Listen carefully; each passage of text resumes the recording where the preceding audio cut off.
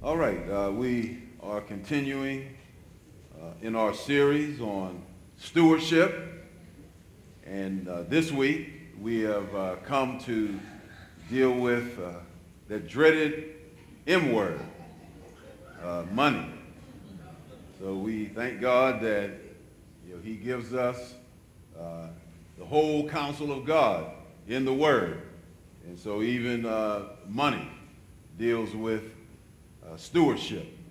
Now, I was going to say that this message that I'm going to share this morning, I'm going to say a lot.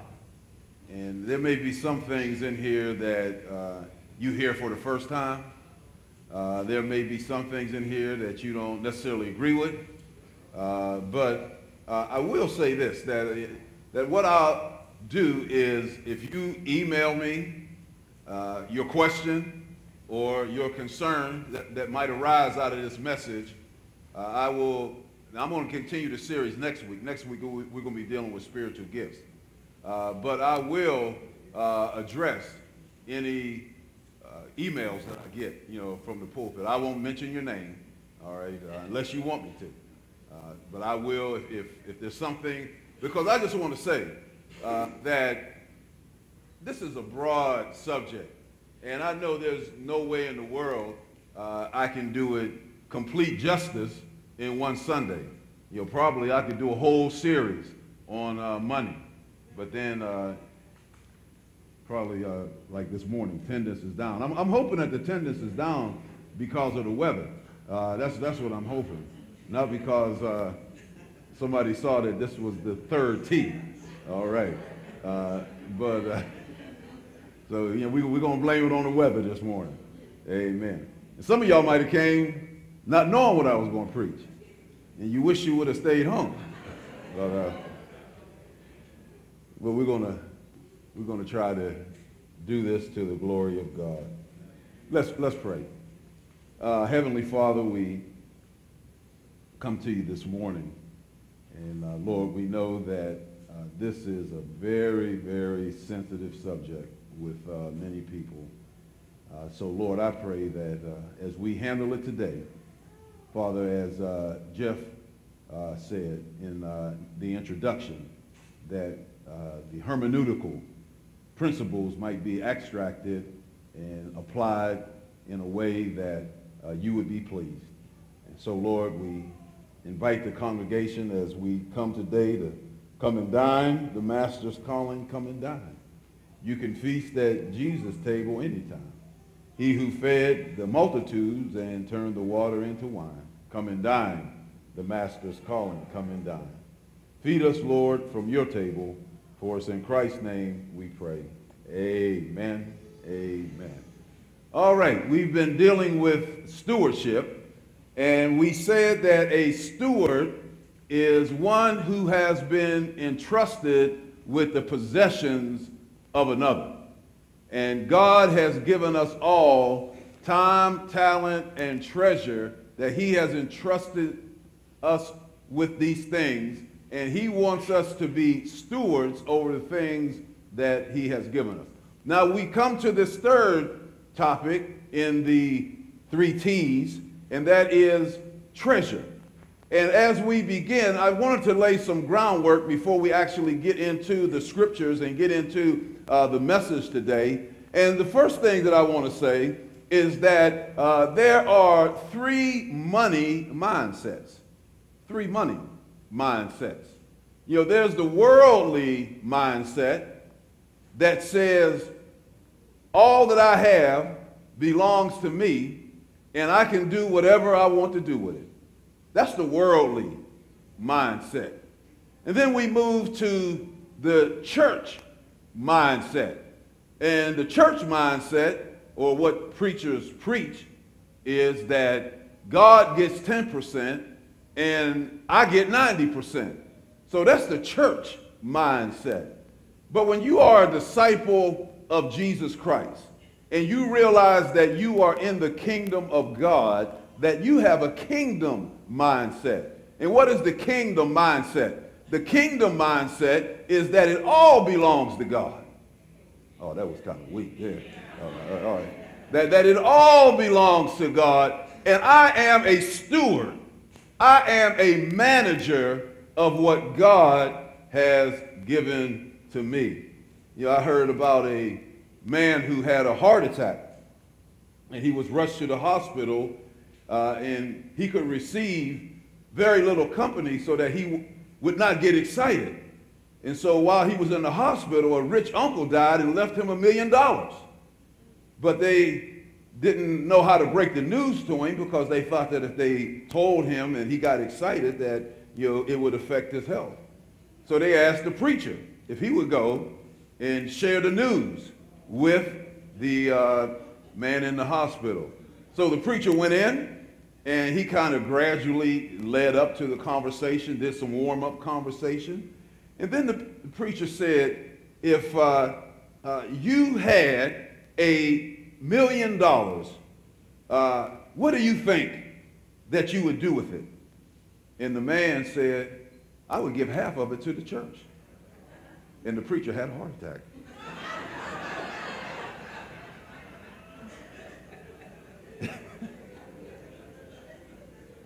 All right. Money mindsets, money mindset. Now, one of the things that I've been preaching for the longest time, and that is, if God has your heart, he has your pocketbook. So, that's why, and I know I've received a lot of criticism for this, and the thing is, I'm going to tell you what, before I got saved, I probably had a dim view of preachers, like a lot of brothers do that are not in the church. And one of the things that they think, now I'm just going to be honest with you. Can we talk this morning? That there's some brothers, they think that preachers are pimps, right? Now, come on, I'm being real. I'm being real. They think that preachers are pimps, and I'm not giving my money, to that church, to that preacher, and so, that, I guess coming out of that background for me, that has, and maybe that's something I need to pray over and get through, because, a lot of preachers unashamedly, twist people's arms and beat them up. And I guess a little bit in my spirit, goes back to just that kind of thing that I was dealing with, in my past. And then a lot of times when I hear brothers talking about it now, because I get it, people still tell me that. One of the things that I like to do on Mondays when I'm off is, go work out, and then I'll sit in the sauna. And, there's a lot of interesting conversations that go on in that sauna. I'm going to tell you what. And, there's been a couple times when that very conversation has arisen, and I've heard that, and it kind of takes me back, to that mindset. And so, I don't try to beat people up and try to twist people's arms to give, because the bottom line, if God got your heart, he got your pocketbook. That's for me, that's it. And, Paul made the following comment about some who had given liberally to the ministry in 2 Corinthians chapter 8, verse 5. He says this: they first gave their own selves to the Lord and unto us by the will of God.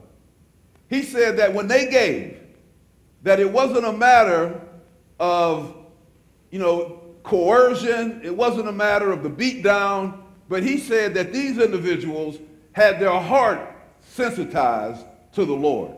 And they first gave themselves to the Lord, and then they gave to us. And if you've given yourself to the Lord, at that point, your heart, your mind, your pocketbook is all yielded to him. And then I like what Augustine said. Where your pleasure is, there is your treasure. Where your treasure is, there is your heart. Where your heart is, there is your happiness. So it's all connected. And so the bottom line is that if God has your heart, then he has your pocketbook. So I personally, I don't argue with God about giving. I don't try to finagle or work my way out of giving. I realize that God has my heart. And, there's something that I'm going to say now. I'm probably going to say a little later on in the message too. But when you think about this great salvation that we have, when you think about the fact that I was lost and undone without God or his son. And, man, I'm going to argue with God about whether I'm going to give to him or not. So, to me, I settled that, a long time ago. Jesus and money. Jesus and money. In Mark, Matthew, and Luke, one out of every 6 verses deals with money. 1 out of every 6 verses deals with money. Of the 29 parables that Christ told, 16 dealt with a person and his money. Why is that? Because Jesus, like when he talked to the rich young ruler, what did he realize? He realized it's not in what you say, but it's where your heart is at. And so the man had a struggle internally. And so I believe that's why Jesus placed so much emphasis on money, because he knew that it was a direct reflection of a person's heart. And then when you think about this, Jesus said more about money than he did about heaven, hell, or even prayer. He said more about money than he said about heaven, hell, or prayer. I tried to pull up some famous people and their giving. J.L. Kraft, the head of the Kraft Cheese Corporation, who had given approximately 25% of his enormous income to Christian causes for many years, said, "The only investment I ever made which paid consistently increasing dividends is the money I had given to the Lord."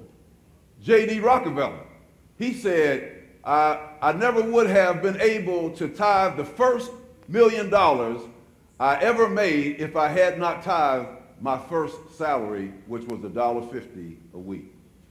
J.C. Penney, at the end of his life, it was said that he was giving away to Christian causes 90% of his money and lived on 10%. Now, if you were J.C. Penney, I'm sure that 10% was a whole lot to live on. So, I would have liked to have lived on his 10%. All right. And then S. Truett Cathy, the founder of Chick-fil-A, said, "My wife and I were brought up to believe that the more you give, the more you have." So these are people that have been successful, who love the Lord, and how they have viewed giving. Now, let me give you a sad statistic. A sad statistic.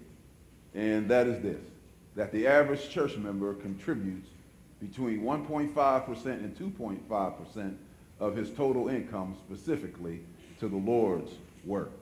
So we know that that's not here at Bethany, because Bethany is a giving church.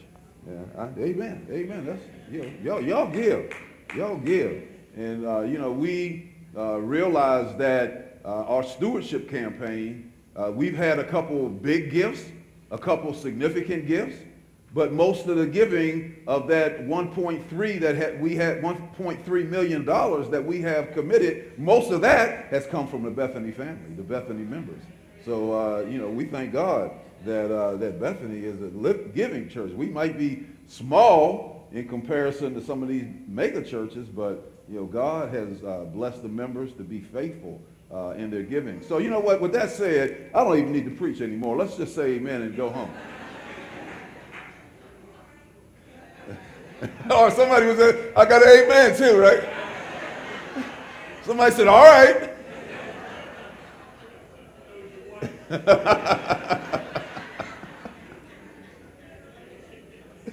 All right.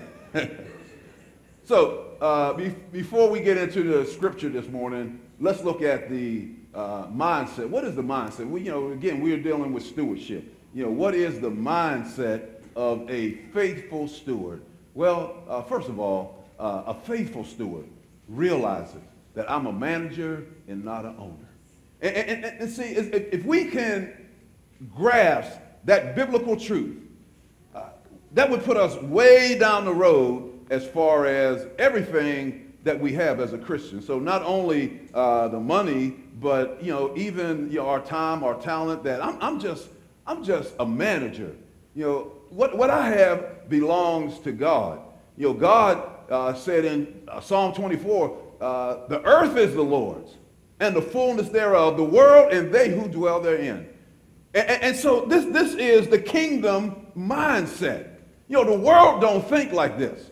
And when we as believers begin to think like the world, and it's easy to think like the world, because the world, again, says that it's all mine, and I'm going to do whatever I want to do.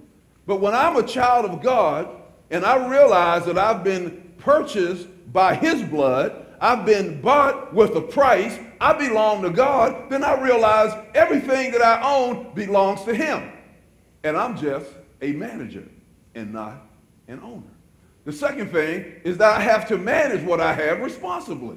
That God wants you to be wise stewards of what he has given you. So, even if you realize that some people say, well, I believe that I should tithe and give 10%, but the 90% belongs to me.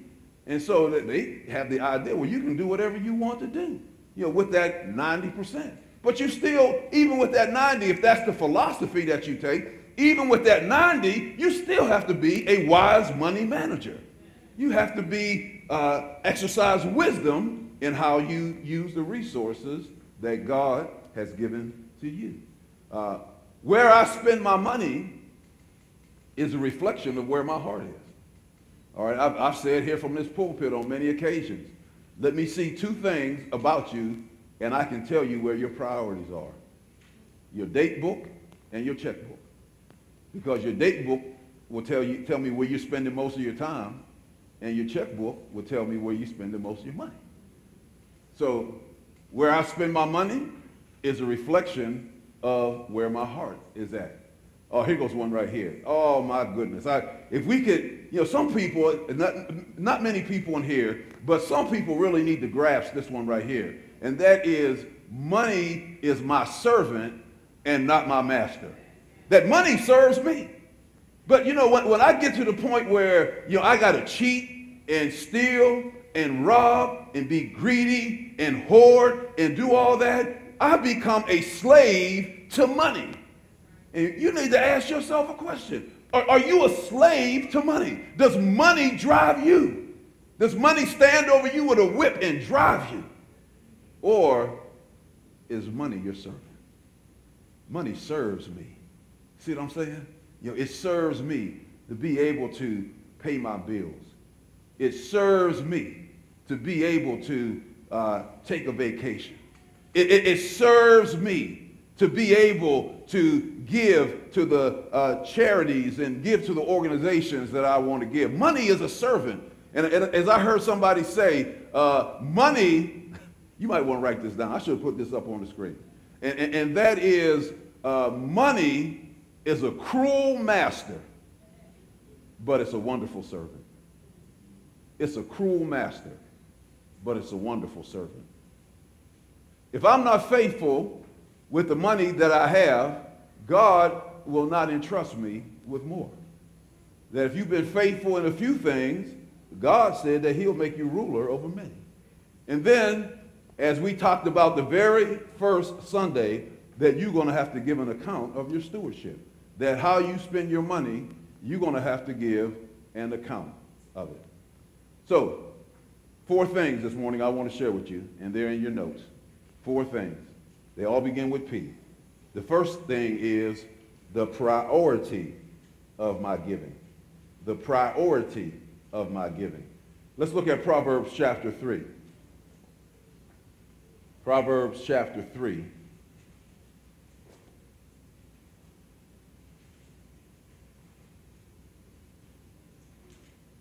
And verses 9 and 10. Honor the Lord with thy substance, and with the first fruit of all thine increase. So shall thy barns be filled with plenty, and thy presses shall burst out with new wine. Notice what he says here. Honor the Lord with thy substance and the first fruits of all thy increase. I've been doing a series on Wednesdays on the feast of the Lord. And last Wednesday we looked at the feast of first fruits. The feast of first fruits was very interesting because the Lord told the Israelites when they came out of Egypt and when they came into the land that they were to offer him the first fruits of their crops. So in the spring, after the winter, the first crop to begin to come up was the barley crop. And before all of the barley crop came up, the farmer would go and he would find some barley, just like that. He would look for the first that was coming up and the best. That's what he would look for, the first and the best. And then he would gather it together. He would wrap a ribbon around it, and he would cut it. And he would take it to the temple, just like there you go right there. That's a barley sheaf. You remember that old song we used to sing, bringing in the sheaves, bringing in the sheaves. We shall come rejoicing, bringing in the sheaves. Well, that's what that is right there. That's a sheaf. And so they would take it to the temple, and they would give it to the priest, and the priest, we go to the football games, right? And what do the people do in the state? I don't know if they do it anymore, but they used to do it, right? They would do the what? The wave, right? The wave, all right? So long before they did the wave in the football stadiums, the priest in the Old Testament did the wave. And this was called a wave offering. So he would take that sheaf and he would wave it to the Lord. And after he waved it to the Lord, then the farmer could go back and partake of the harvest. What a powerful principle. And so the writer of Proverbs says to honor the Lord with the first fruits. That means give the Lord your first and your best. And if you give the Lord your first and your best, then, here's the promise. And so, this really becomes real when we think about it in the agricultural context, because notice what he says here. He says, when you give the first fruits to the Lord, when you take it to the priest, and the priest does the wave, because you've given the first and you've given the best, then God said, when your harvest comes, so shall thy barns be filled with plenty, and thy presses shall burst out with new wine. And so what is this telling us here? This is telling us that giving must be a priority. You got to make it a priority. It can't be. Now, again, we're going to talk about how much to give, and, that's a very controversial issue right there. But giving as a Christian, no matter how much it is, it has to be a priority. Because that's, it's almost like cutting off your blessings when you don't make it a priority before the Lord. I was reading a story about a young man who told his pastor that he promised God that he would tithe his income. And they prayed together, and God blessed this young man's career. At the time, he was making $40 an hour, so he gave $4 a week. In a few years, his income increased to $500 a week. And so he called the pastor to see if he could be released from his promise to tithe. And the pastor replied, I don't see how you can be released from your promise, but we can ask God to reduce your income to $40 a week.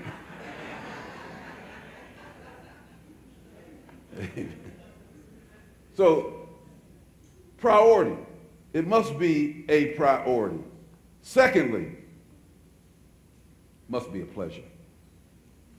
Giving must be a pleasure. Look at 2 Corinthians chapter 9 and verse 7.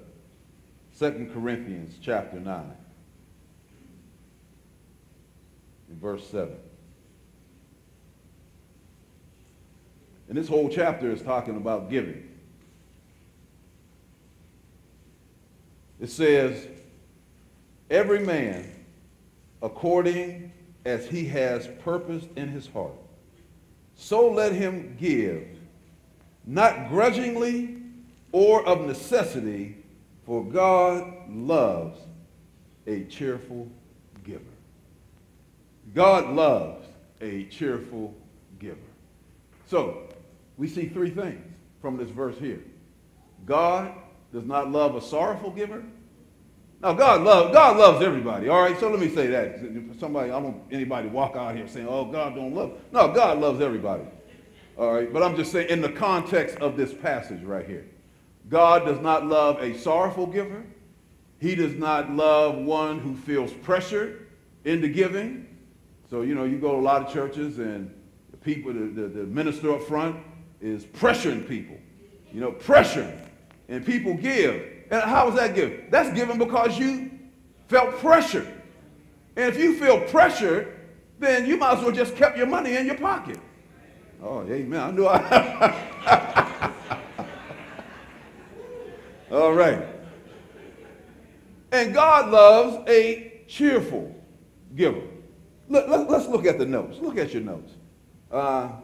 This verse reveals to us three things about the attitude of the giver.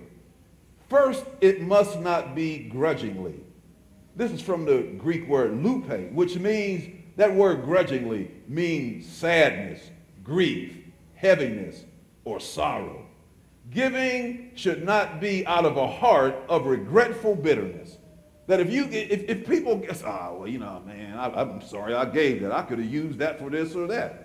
I'm saying this, and as a pastor, and many pastors, would not say this, but you probably should have just kept your money in your pocket. Because, let's put it this way. It is blessing somebody, but you're not being blessed. Why? Because your attitude and your heart is not right. You're giving, because of a regretful, a spirit of bitterness, and that's not the way God wants you to give. Second, giving should not be of necessity. The word necessity means being forced or being pressured. You should not give out of a sense of being forced or pressured. Third, it should be done cheerfully, because the Lord loves a cheerful giver. Now, I'm sure that y'all probably heard this before. Maybe some of you haven't, but I'm going to say it again. And that is, the word cheerful comes from the Greek word hilaros. And guess what English word we get from that? Hilarious. So what is that saying? God loves a hilarious giver. God loves somebody that doesn't give until it hurts. They give until it makes them laugh. Oh! Right? God loves a cheerful giver. Now, again, that don't mean you have to laugh and smile when you give, but what he's looking at, he's looking at your heart, right? He's looking at your heart. And so when you give, that you're giving with a cheerful heart. God, thank you that I'm giving to promote the gospel. Lord, I'm giving to meet the needs of the church. Lord, I'm giving to help missionaries around the world. We took up an offering this year for a church in Houston. And as we gave, just to see that church was going in and rehabbing homes, and not only rehabbing homes, but they were sheltering people who couldn't get into their homes, and they were feeding people who needed to eat. Oh man, God! Oh man, God! Thank you for allowing me to be able to meet that need. God loves a cheerful giver.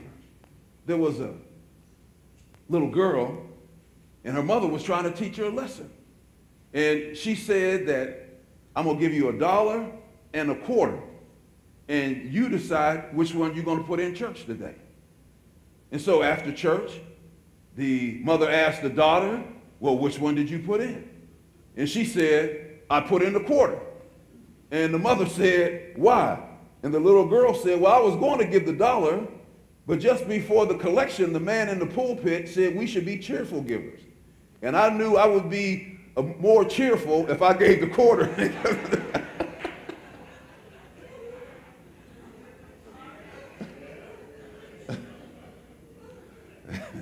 She was telling the truth.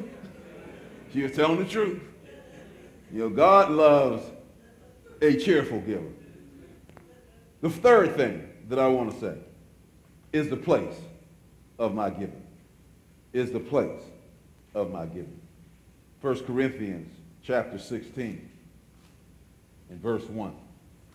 1 Corinthians chapter 16 and verse 1.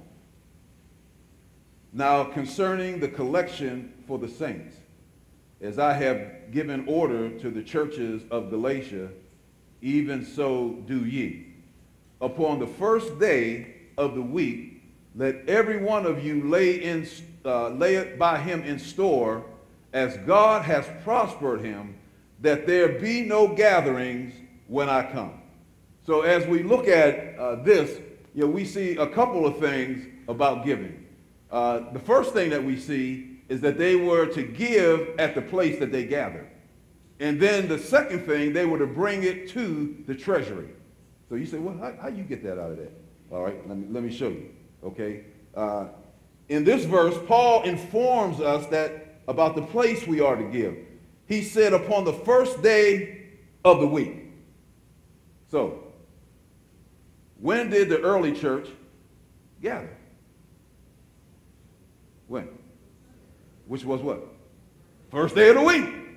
So he said when you gather, right? When you gather, the early church gathered. What does that mean? They came somewhere, right? They didn't stay at home and lay it aside.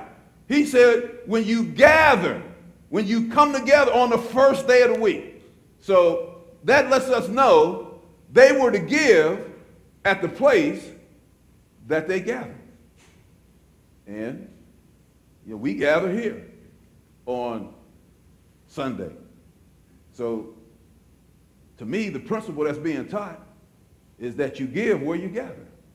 That you give where you come to worship, where you come to serve, where you come to exercise your gifts. Now, with that said, I just want to say that, and I share this by way of example, that I give to several other ministries other than Bethany Baptist Church. I give to Cornerstone Television, on a monthly basis. I give to, there's a Bible program that I watch called Quick Study. I give to them every month. I give to, I'm a member of another organization, the Center for Urban Biblical Ministry. I give there. I'm a member of the CCO. I give there. So there are other opportunities that I have to give outside of Bethany Baptist Church. And I by all means encourage you that if you have an opportunity, if God grips your heart, like, my heart is really gripped about the Word, about Bible study. And so there's a program that comes on every day that takes people through the Bible in a year called Quick Study. And that, I'm saying, man, that's where my passion is. That's where my heart is, for people to hear and read the Word of God and grow.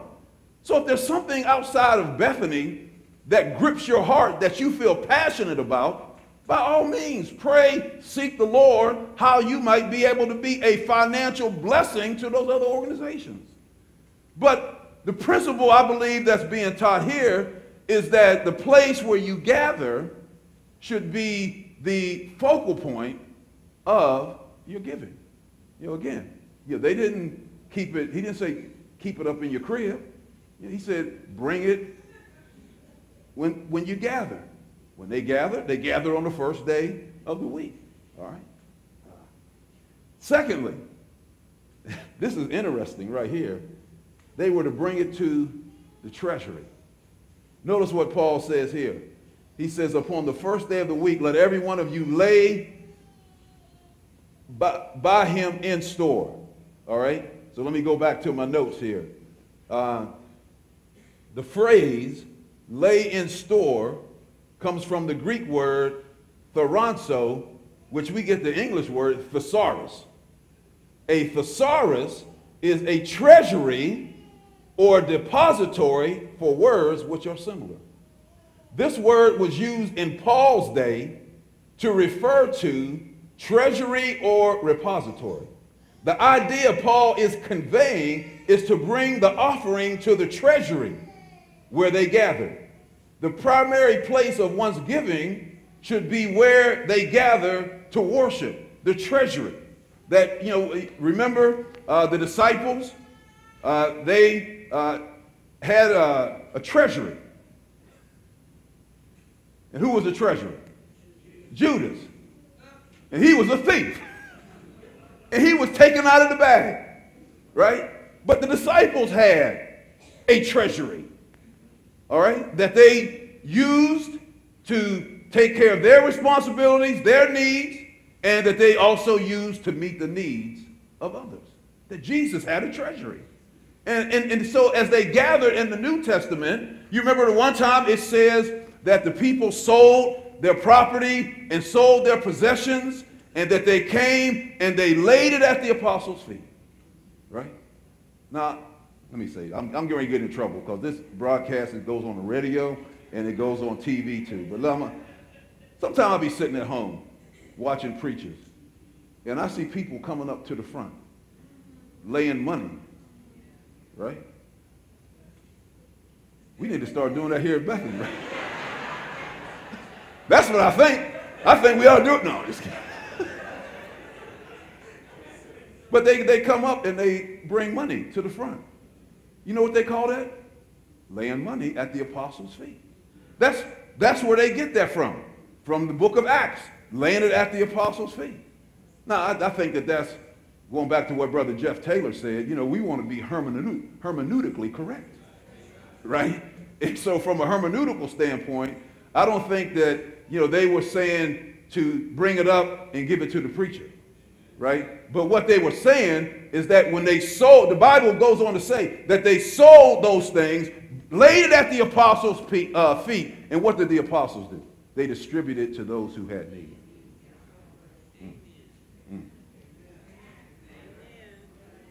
So, the apostles had a treasury. There was a treasury. That when they brought the money and laid it at the apostles' feet, there was a treasury that the apostles then took and dispersed to people who had need. And so the treasury is in the church. That when you bring your resources, your financial resources to the church, you are bringing it to the treasury.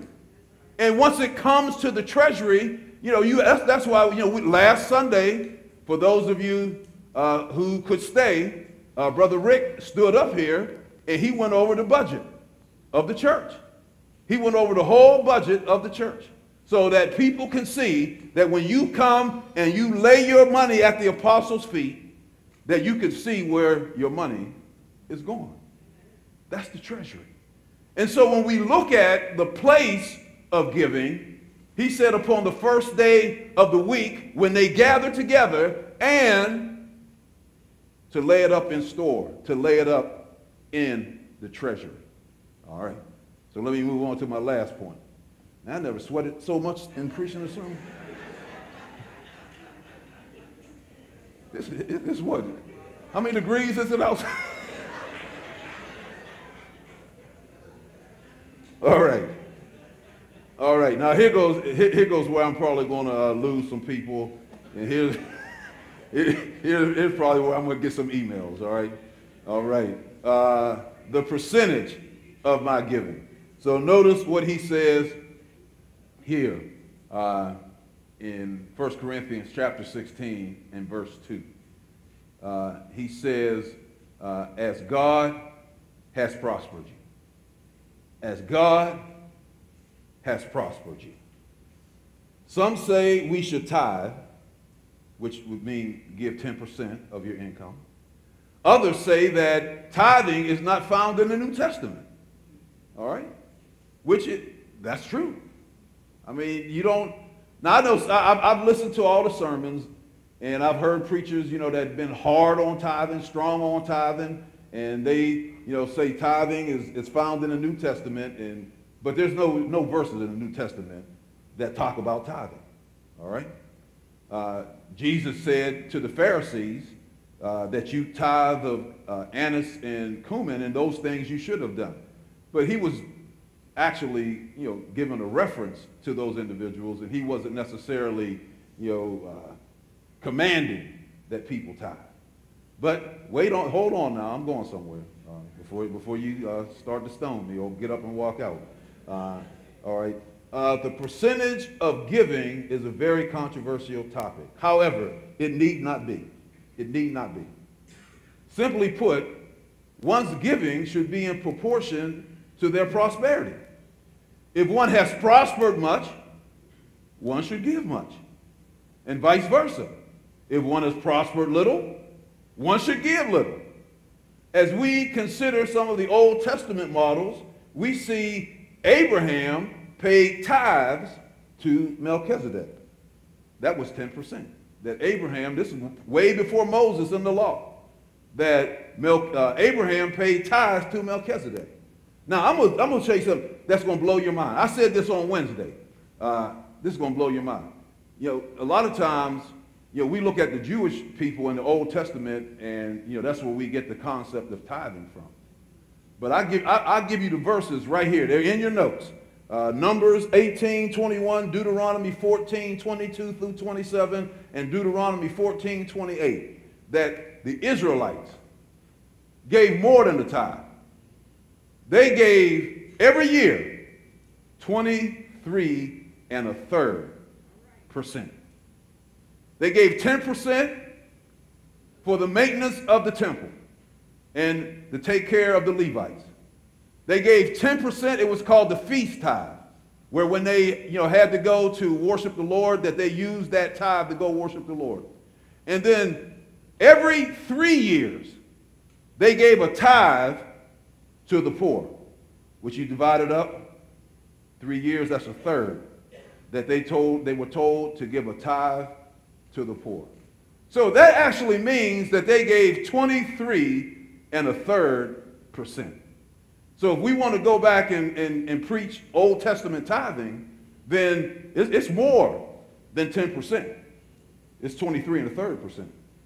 All right? Now let's move into the New Testament. Jesus viewed giving from a percentage. Jesus viewed giving from a percentage. So what am I saying? And I'm going to show you here in a second. Jesus made a comment in reference to giving, in which he looked at the people giving and he evaluated their giving based on the percentage. Okay, well, now where do you get that from? All right, let's go. Let's go. Luke chapter 21. Luke chapter 21.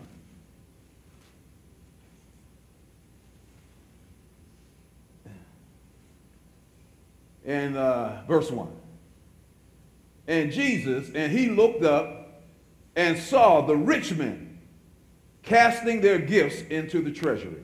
Now here we go with that word treasury again, right? Back to that again. So what is the treasury?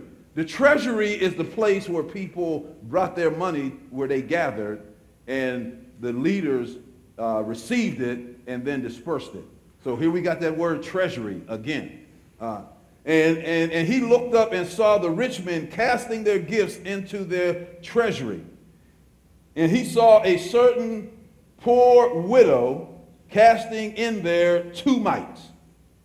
And he said, of a truth, I say unto you, this poor widow hath cast in more than they all. Percentage, right? Okay. For all these have of their abundance, percentage, cast in the offerings of God. But she, out of her penury, hath cast in all the living that she had. You know how much this lady gave? And it's in your notes. She gave 1/4 of a penny. 1/4 of a penny. These other guys came in there, and it says they cast. All right? Now, this is putting, right? When they passed the offering today, what did you do? You put you put. These guys didn't put. It says they cast. That they cast their money into the treasury. Right? And here comes this widow, creeping in, and she takes out a quarter of a penny, and she puts it in. And Jesus said that she has put in, percentage-wise, more than they put in. Because she gave out of all that she had. And these guys just gave off the top. Their giving was not proportionate to what they had been blessed with. And so God says, Jesus, isn't it interesting, of all the things that Jesus could have done and Jesus commented on, that he's standing at the temple looking at how much people gave. Man, Jesus, you should have been trying to lead somebody to yourself. You should have been trying to help folk. You should have been trying to heal somebody. And here you are standing looking at what people putting in the offering. How dare you?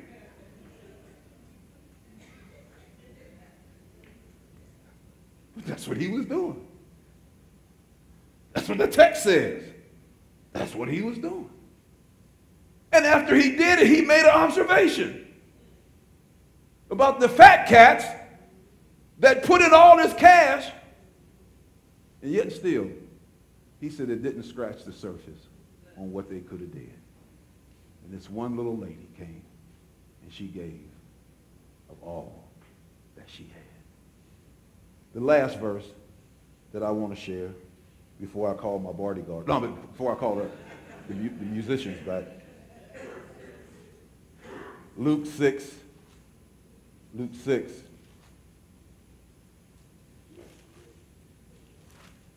verse 38. Again, Jesus is talking, he just got finished talking about forgiveness, that you should grant forgiveness if you want to be forgiven. He just got finished talking about that. In verse 38, he says, give, and it shall be given unto you.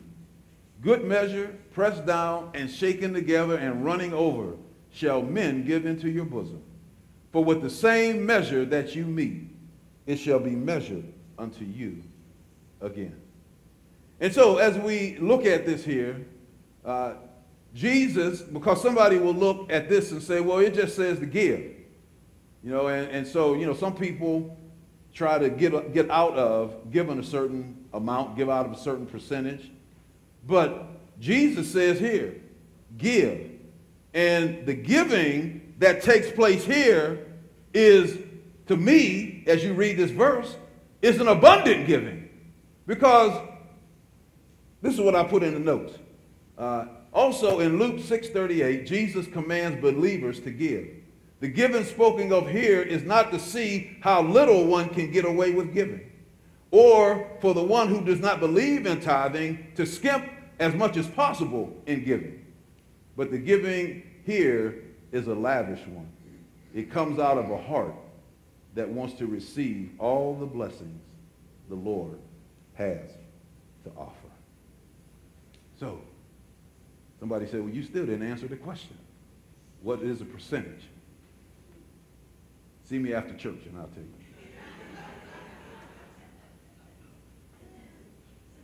I'm going to let the Holy Spirit deal with you. This morning, you are the jury, right? You are the jury. I presented the case. If the evidence is strong, then you'll make the decision. If the evidence is weak, then you'll make the decision. If the Spirit is ministering to you, you want to make the decision. So I've presented the evidence. You make the decision. Father, we come to you this morning And Lord, as we have come today, Lord, we've talked about the priority of giving. We've talked about the pleasure of giving. We've talked about the place of giving. And we've talked about the percentage of giving. And so, Lord, I pray that you would speak to our hearts and that you would guide and direct us.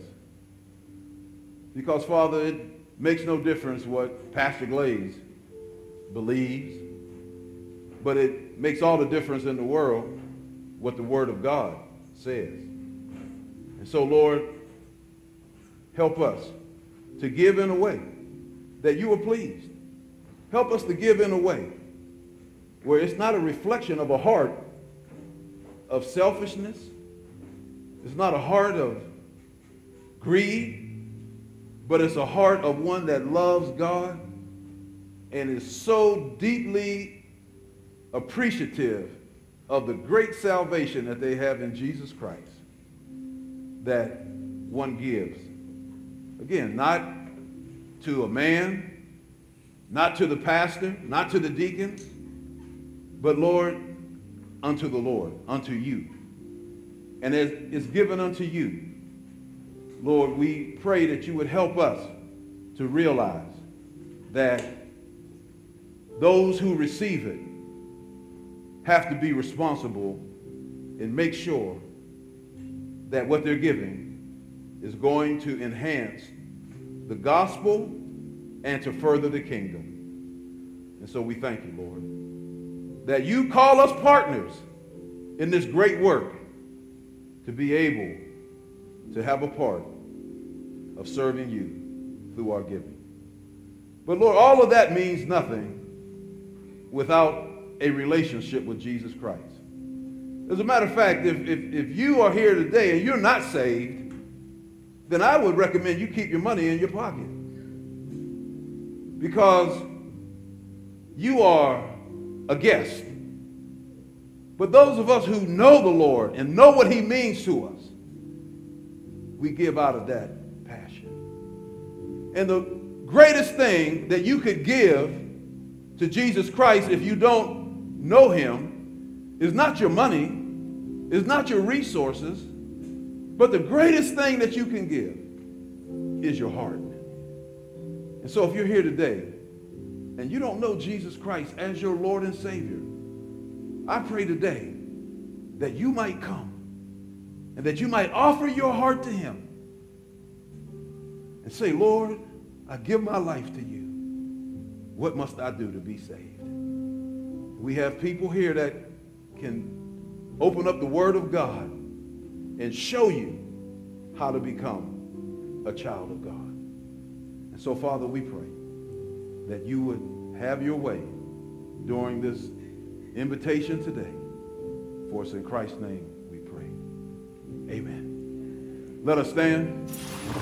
Just as I